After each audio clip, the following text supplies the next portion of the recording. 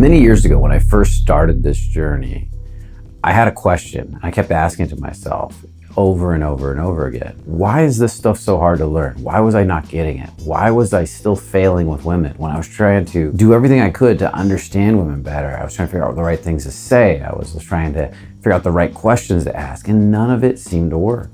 And it seemed like the harder I tried, the more I failed. And I worked on this for a long time, studied more, memorized more, learned some patterns and routines and different things that they used to teach in the pickup days. And still, I just felt like I was weird. On the rare occasion it seemed to start working, it was a lot of work. It was effort. And when I ran out of material, I often ran out of conversation. I didn't know what else to say or what to do. And I realized there was just something wrong, something not right. Because when I hung out with my friends that were naturals, I began to realize they didn't need all that stuff. They just were themselves. They just expressed. They were just open. And I started asking even more questions. How?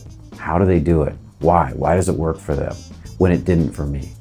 I started seeking out more and more teachers. I left the dating community altogether and started finding teachers that really taught principles around consciousness, around being more present, about being in your body, about communicating from your body, about understanding your emotions and feelings.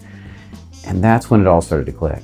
I was so analytical, I was so in my head, I was such a nice guy, I was so nervous, I was so scared that I was trying to seduce women with my analytical mind. But think about it for a minute.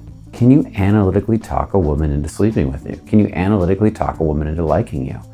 The thought of it now is just ridiculous. The whole idea of it is ridiculous. I can't memorize a set of words and convince a woman to be attracted to me because I said those set of words. It's actually quite ridiculous when you think about it. What I finally realized after working with the right teachers was that it was more about who I was being, the emotions I felt while I talked to her, how present I was, how low in my body. Yeah, was I turned on while I talked to her so she could feel my turn on? Was I truly interested? Was I looking into her? Was I feeling her emotions while she talked? All stuff that comes from the body.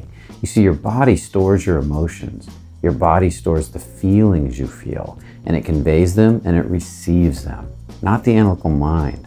The words are so secondary. They don't mean nearly as much as you think they do. You see, they say 93% of communication is nonverbal. I thought that number was bullshit for years, even after I went through hypnosis school. But after learning all this subcommunication, working with deep levels of emotional embodiment, I began to realize that that number is super accurate. And it could even be more. Look, if only 7% is the words and you're mastering the words and you're faking the emotions, you're way off on that equation. It's time to learn a better way. And I want to invite you to come to the Fearless Man Live, where we actually take a look at everything I just talked about. Do you want to learn body-based communication? Do you want to learn how to convey turn on from your body? How to step into your animal instincts?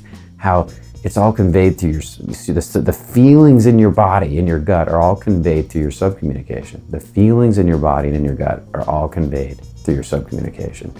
In the way you speak, the way you look at somebody, the slightest glance, the littlest move. And that's driven by the feelings in your body. If you want to learn how all this works, you want direct demos on stage with me, with the Fearless coaches, and the Fearless models, then this is an event for you. If you want to get on stage and actually do some of it yourself, this is an event for you.